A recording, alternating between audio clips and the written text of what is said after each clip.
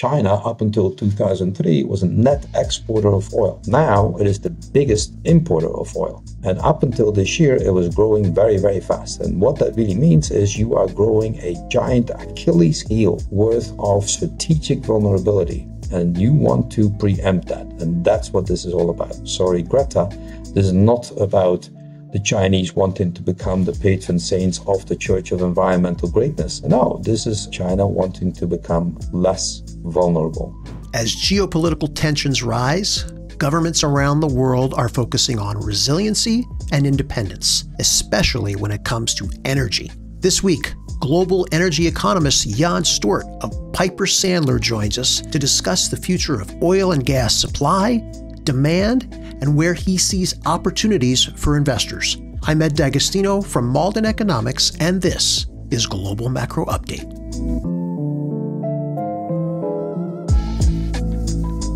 Jan, it's been a while since we've spoken. I really appreciate you taking some time. I've been wanting to speak with you for months now because I took a small position in one of our portfolios in some U.S. producers, with the idea being geopolitics is not being priced into the market. And what better way to get exposure to it than having some domestic oil producers? And for a while, I looked very smart, but not so much anymore. How are you feeling about oil and how it reflects or doesn't reflect geopolitical risk today?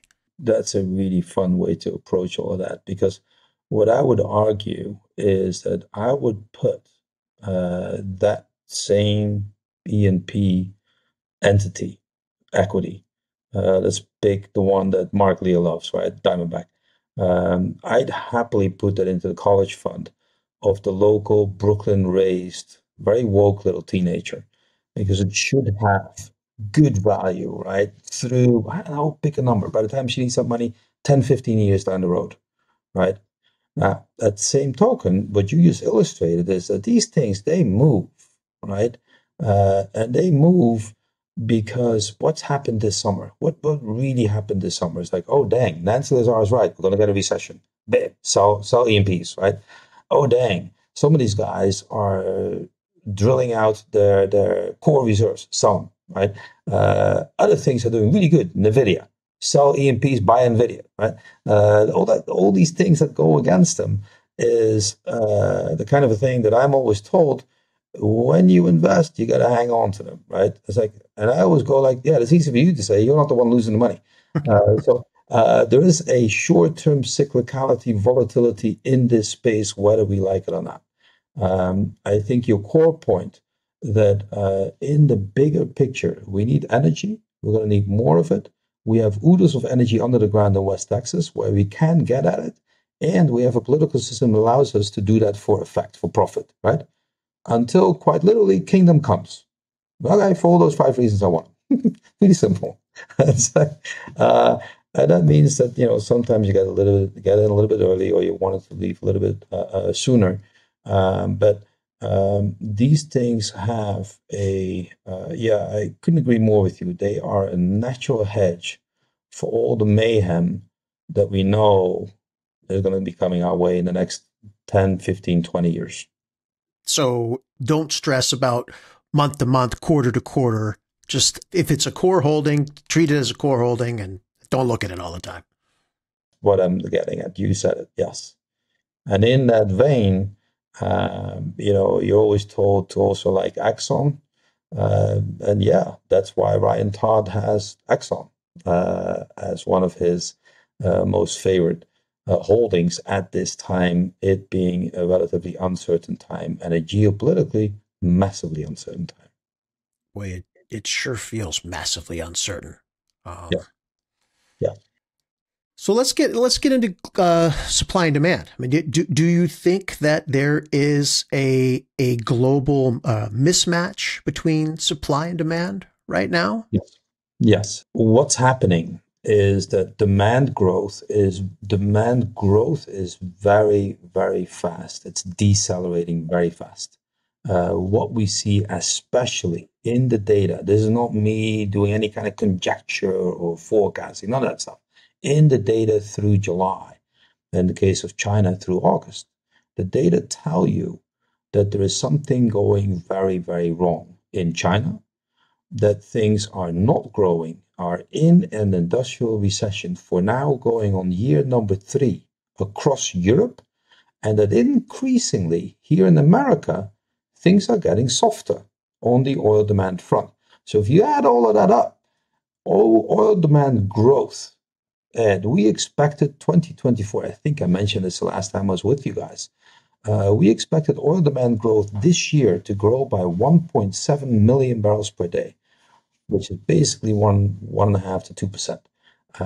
That would be more than normal. And we expected that to be happening because we expected China's oil demand growth to decelerate for sure, but to a relatively new normal level of plus 300,000 barrels a day or so, the better part of plus 2% in the case of China. We expected America to broadly hold flat, and we expected Europe to begin to show some signs of life. Okay, now put in negatives for all three.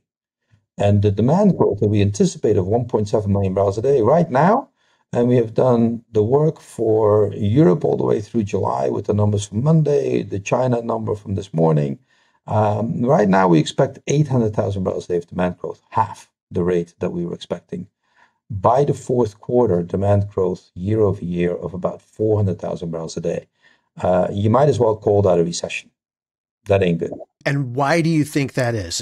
Is it all being? You said it's not just China; it's across the board. It's in the West. It's a global slowdown, and in China there is something both cyclical and structural. In Europe, it's a very extended cycle of an industrial recession. Ask anything called BASF or Mercedes or Renault or some Spanish ceramics manufacturer. Ask any of them. There is a recession of the industrial variety across Europe. Here in America, you know that there is a slowing or a very slow pace to manufacturing. There is an issue with existing home sales, which means that there is an issue with durable goods, which means that there is an issue that at some point leads the consumer to consume less, which is what we're beginning to see, right? And then you get an issue with unemployment, and that is beginning. We're in the early phases of that very low unemployment rate to begin to be ticking up. So all of these three things, so that's just, China, Europe, America. Well, there's a whole welter of countries that ties into any or all three of them, right? Which then also will be doing less good. I don't know, a little something called Saudi Arabia, where these guys are running a government deficit. They are borrowing on the account of Aramco. They're borrowing on the account of the PIF. And they are spending money like there's no tomorrow on the city of tomorrow, right? Like Neom or that fantastically long mile city. We're not really attracting foreign direct investment into the kingdom. Nothing like what the projections were. And the money that we are spending, okay, how productive are the tens of billions of dollars that are going into NEOM now? Well, no, if you're lucky, they'll be productive 15, 20 years from now. Anyway, that's a long-winded way for saying that there's a cluster of countries that are working on their own recession. I don't know, South Africa would be one of them. Saudi Arabia, a whole different kind. Brazil is probably doing okay until and unless we start importing less soybeans and less iron ore. And the local government overextends. I mean, we will see, but there are a number of countries that are doing well, but there are not many. And a thing like India doesn't carry the global economic growth train as easily as once upon a time China did, right? So again, that's a little bit long-winded, but there isn't much going right in the world of oil demand. Or in the world of global economics, I think, at this stage. That will all change. Myself, I'm on the record as saying I wanted to see these rate cuts a year ago. We're probably going to get a few in the next couple of months or quarters. That will be about 12 months too late. So we will get a recession of some kind. With a little bit of luck, it won't be a very nasty one. And, a year from now, America will have begun an upswing. And that will matter, right? And we will see what the powers in Beijing do. That's probably a separate story, though. So Jan, what's interesting to me is what you didn't say. And what I didn't hear you say is that this is a story of transition. It's not a story of oil being replaced so much as just weak economies. Because I wanted to be polite. Now you're getting me into a place where you're gonna hear me say rude things, right? Come on. It's like no, and I don't mean to belittle that. There are two very, very important structural drivers or headwinds for oil demand.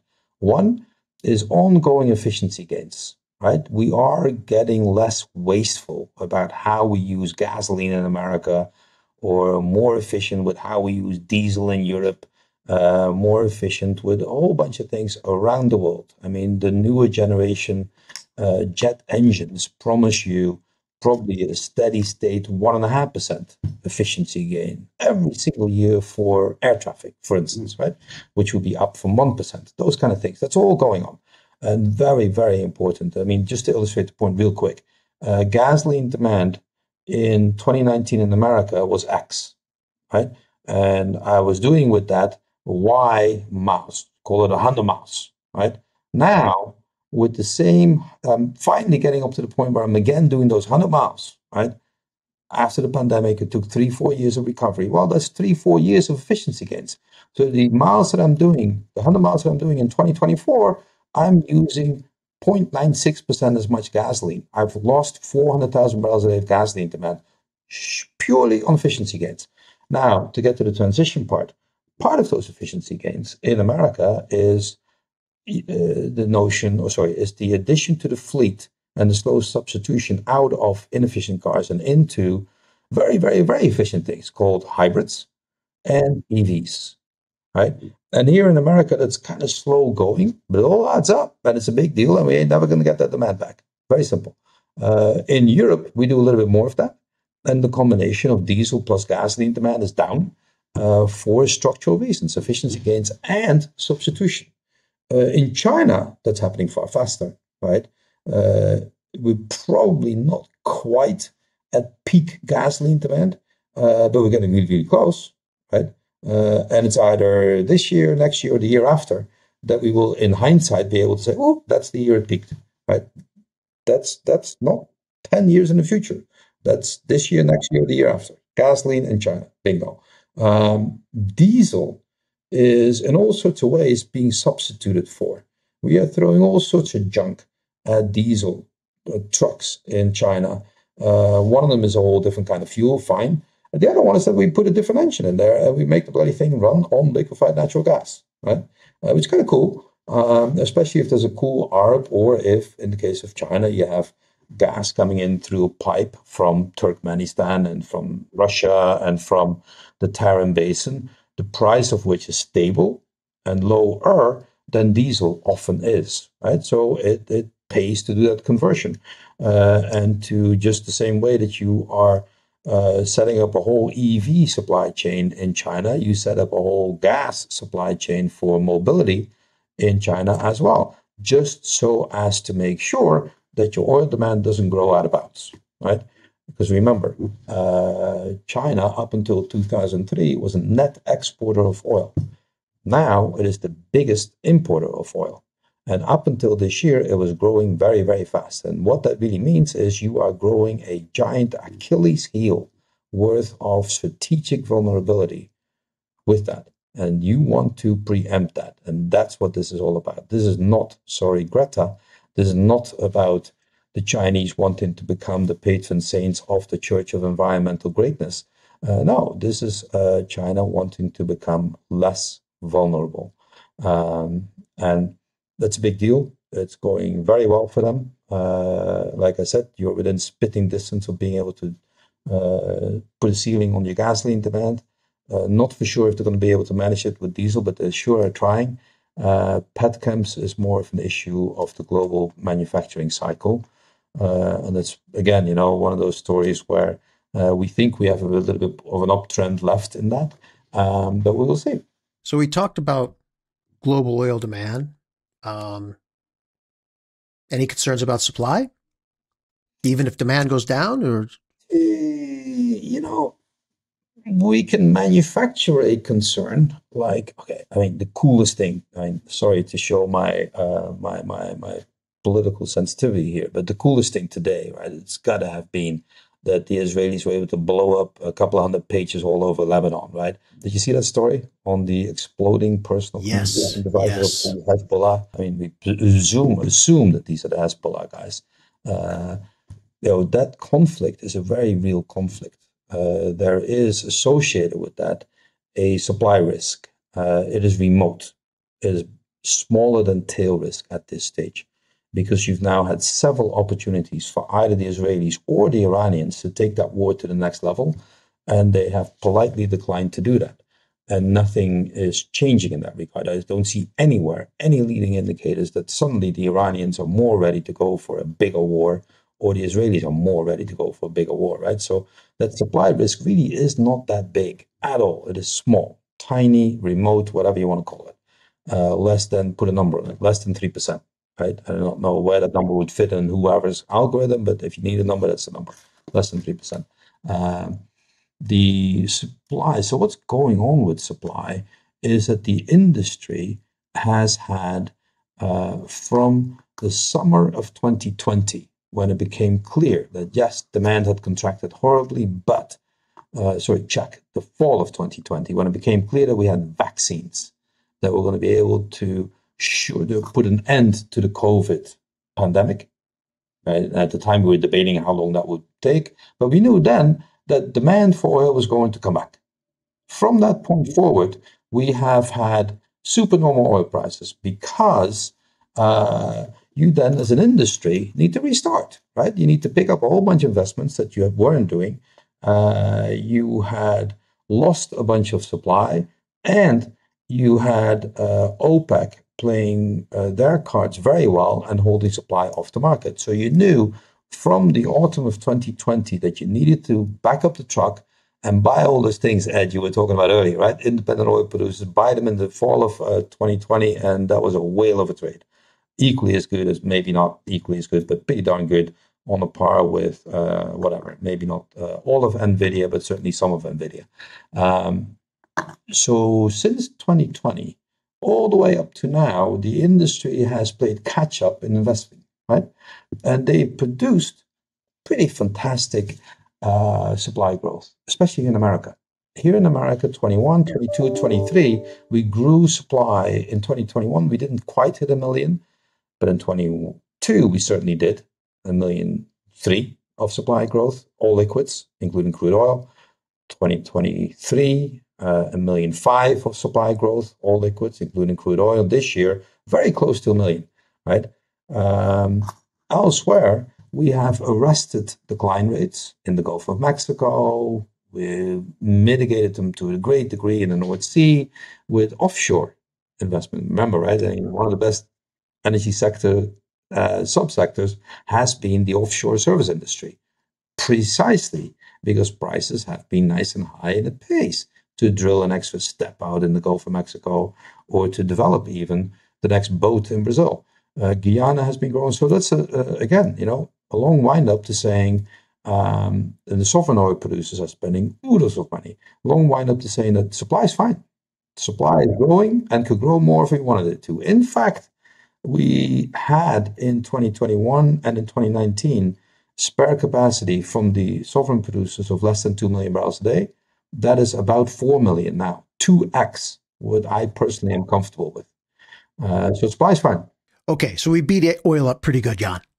Let's talk about gas. One little thing, if you permit, please, on oil. We still think, and we have forecast the oil price for next year to be $80, $75 WTI.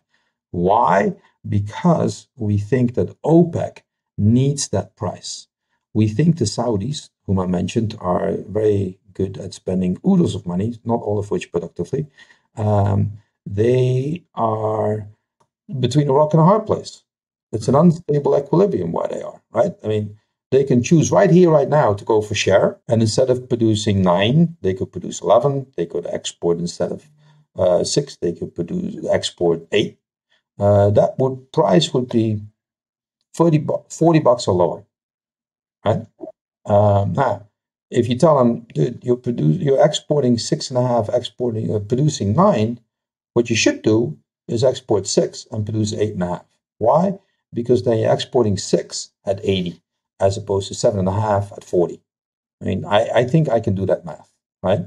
And they're in the short-term revenue maximizing game. That is their game.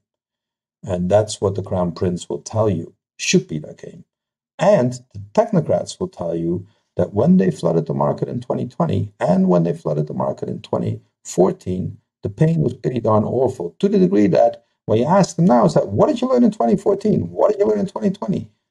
Never again. That's what I learned. It's like pretty simple shit. We still think that prices can be stabilized in this relatively comfortable range because the sovereign producers, aka Saudi Arabia, doesn't really have a choice. Do you think the Saudis still have that much control over the price when they have neighbors that, my understanding is the UAE is eager to produce more now that they have more oil.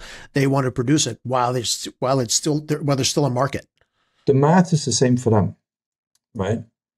You can say, okay, hold on. I'm the Crown Prince of Saudi Arabia. Dude, I'm going to believe that guy in Brooklyn who says that, demand is going to go like this. Right? Or the Crown Prince will say, yeah, whatever that dude says, my business is to get the money while I can. And if the demand does eventually go down and I end up producing not a whole lot of nothing, then I'll flood the market. But in the meantime, some other producer could go belly up. In the meantime, the global economy could go into an upswing, right? In the meantime, something could happen that bails me out. Right? So why not take the money and the possibility that something bails me out, as opposed to saying, "Oh, fuck, I know what everybody else knows. Let's flood the market." Right? So I think they're going to choose for the optionality and the money, and that the choice is less big, but equally as stark for the two countries that have a little bit of spare capacity. That would be the UAE and Iraq. I read something last night. Just started to read the fabulously interesting International Atomic Energy Agency's prediction for nuclear through 2050. Right, and I'm all of 10 pages into it, but one thing really struck me. There is a statistic. They said that as of 2023, coal is still the number one fuel used to produce energy globally, with a third of global market share. That kind of blew my mind. And my immediate thought was, isn't that really bullish for natural gas with prices so low? I mean, what better fuel to replace coal, at least for now, than natural gas? What's your prognosis? Show me. You're gonna absolutely hate what I got to say on that one. It's one of those things that I fully agree with Peter Zehan about. Is that the more destabilizing you're going to see around the world, the more that the global international order of things, the more that order dissolves, the more every single government is going to want to have security of supply. What do most countries have access to? Coal. Cool. Yeah. Natural gas? Sure. Here in America, we're the only country that actually met the Paris Accord CO2 reduction goals, right? Because we switched from coal to gas. Why? Because we have gas coming out of our ears. Right. We're literally paying to get rid of it in some markets. That's kind of the way it is, right? Yeah. So gas found its way into the power gen stack in a way that very few other places you can replicate. Right? And the Chinese would love to burn gas. Well, it's going to come from very far away, Tarim Basin, right? If it has to go to Beijing, it's cheaper and more direct for the Chinese to pay someone to liquefy the stuff, stick it on a boat and sail it across the better part of 15,000 miles, right? That's how far their indigenous gas resources are. Bummer for them, and they will use some gas. But even in China, the CAGR of gas demand growth is the square root of literally nothing for the last 5 years. Why? Because it's a strategic vulnerability, right? So what have you seen in China? Well, build out a whole bunch of coal-fired power stations again, right? And their coal demand is up. Again, why? Because they have it. India has coal. It doesn't have enough gas, right? It is going, and your energy minister told you, we are going to build out coal and we're going to build out an indigenous supply of solar panels, right? And then the wonderful people over, again, let's not name the companies, I don't know, Shell, are telling you that gas demand is going to go up and to the right because that's what our GDP, our population, and our CO2 emission and mitigation program says should happen. It's like, okay, sure. You're going to pay for it? You're going to pay Bangladesh to put up a power plant that runs on your LNG when Bangladesh can do a number of other different things, maybe? Or, I don't know, doesn't have the credit worthiness to put up, to be considered a solvent buyer of that stuff for the next 15 years, right? So you have a few issues with gas, and that is that most people don't have it. What about for Europe? With less reliance on Russia, do they move away, or does the U.S. jump in? You remember, right? I'm Dutch. Yes. So I get to be really rude about my fellow Europeans. I mean, holy cow, they have not figured out a little thing called energy policy in such a long time, right? It is awesome. It is really scandalous how poorly run that freaking place is. I mean, ask the Germans what they generate most of electricity with when the wind don't blow, the sun don't shine. That will be lignite, literally lignite, because a whole bunch of people in government grew up hating on nuclear power. Right? And in an absolute sense, they have a point. If or when, rather, a nuclear accident happens, the consequences are too great to run the risk. Okay, so let us who are rich just do something else, like, I don't know, burn a bunch of lignite and buy nuclear power from the French. Like, what the kind of a policy is that? That is anyway. And we can go forever about this, right? But fair point. The Europeans bought or have been buying Russian gas for a very long time, and for the better part of 40 years, it allowed for good relations with the Russians, right? There's something to be said for that. You might have had a war sooner if you hadn't bought the gas. I mean, that's not the way that George Bush the Elder or Ronald Reagan, for that matter, saw it. But whatever. Now you're sort of stuck, right? And we can discuss who blew up the Nord Stream pipelines, whatever. But the point is that going back to getting yourself hooked on Russian gas all over again is probably not going to happen on a very large scale, even when the war ends, which we don't know when it does. So in the meantime, these guys are going to be muddling through, which is totally fine. They have enough gas, the inventories are good, because guess what? Industrial production in Europe sucks. Right? It's like you've lost 10% of your consumer demand and you're at rock bottom of industrial activity. Pick up either one of those two and you need a little bit more gas than you currently have. So you've built out your LNG regas fleet. You're probably going to want to do something with your relations with Algeria, Libya, from whom you can get more gas. The Turks can funnel a little bit more gas to you from Turkmenistan and Iran, if you want to go that route. And anybody that tells you that they have gas reserves in the Eastern Med, tell them that I have a better deal on the bridge I want to sell you. Right? That's definitely a non-starter. So the Europeans are going to develop more of nukes, which will take a lot of time. That's on page 15 of the book you were reading yesterday.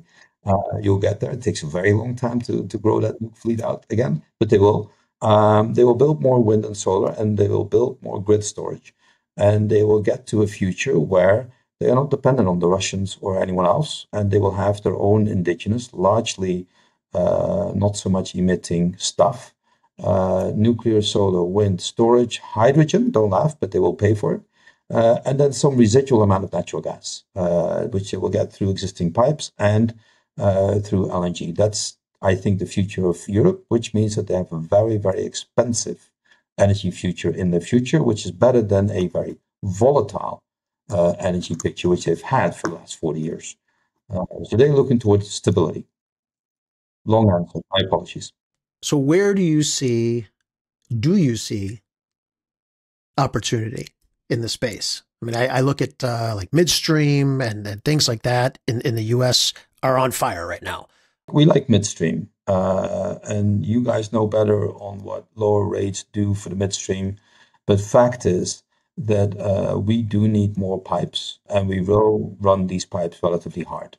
We are going to continue to export crude oil, volatile products like propane, ethane, and natural gas. The LNG project stack, a bunch of things have moved over to the right, but a bunch of other things have not. And whether it's 3 years or 5 years, we're going to add the better part of 10 BCF a day of gas exporting capacity to the Gulf Coast alone by, like I said, either 2027 or 2028, depending on how much runs out. Fine. So, yeah, we're going to be producing that little bit more from more places, meaning we need more pipes. So we like midstream a lot. And there's probably a little bit of room to run for that. Now, if we go into a prolonged down cycle, everybody is going to be spending less and there'll be less growth, and a few pipes will be empty for a little bit longer. So you got to be careful with that one. But as a value proposition, we said it earlier, we like the integrateds and we like the E&P space a lot, right? And that sounds tricky out of a recession. Fair. So we're in it for that little bit of a longer haul, if you will. We are acutely aware that we ourselves may like oil more than gas, fine. But the investor community loves the gas demand story in a way that you cannot love the oil demand story. Very straightforward stuff, right?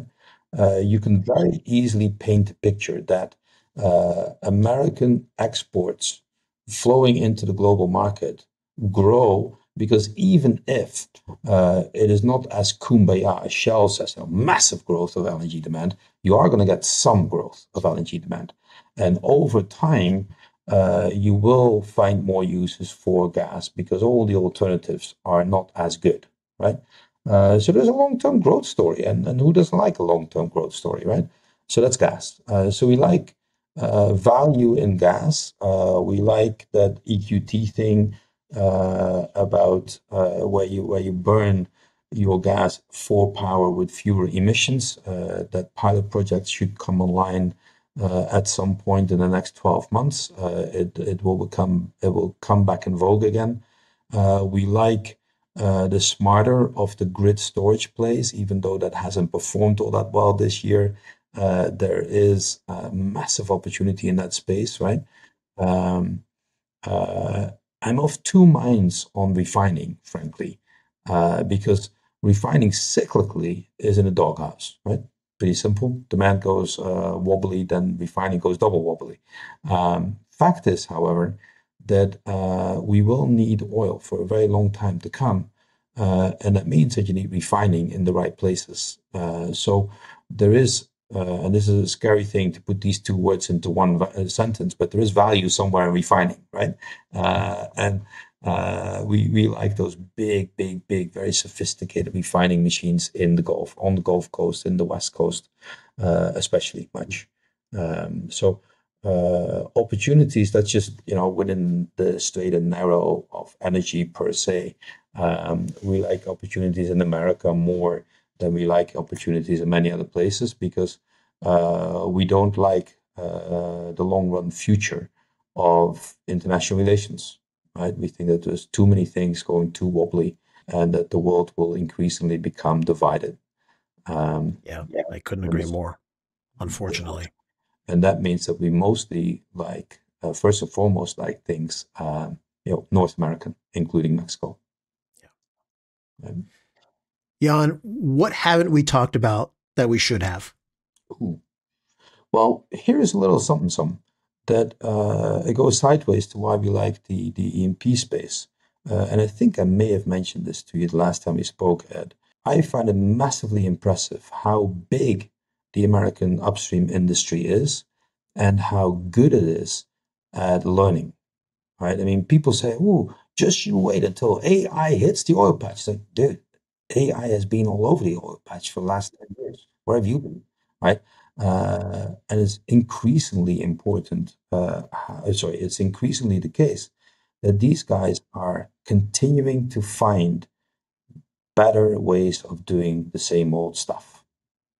If you drill, 14,000 plus wells in this country, and you learn from every single one of them, you're getting smarter and smarter. It's really straightforward conceptually, but it's very difficult for people to get their brains around the notion that, dude, we had 10% efficiency gains last year. Surely that cannot last. It's like, really? Consider where they came from. Why couldn't it? Well, if the average uptime of a frac fleet goes from 17 to 22, there's only 24 hours in the day. That is a totally fair point. That I do understand, right? But nowhere is it written that what we thought 3 years ago was an extremely long well, a 3-mile lateral. Nowhere is it written that you couldn't have a 10-mile lateral, right? It's just, how do you make that mile number 9 as good, as well performing, no pun intended, as mile number 1, right? And that's the kind of question you probably need to be asking, because it very simply means that anybody that tells you that we are done growing in America, they don't understand America. That's a great note to end on. Jan, I think I said this to you last time. I have such respect for what you do, because I think being an oil analyst is both the most fascinating and exhausting role that you can have in finance. So hats off. Thank you for joining me, sir. Thank you very much, Ed. Always fun.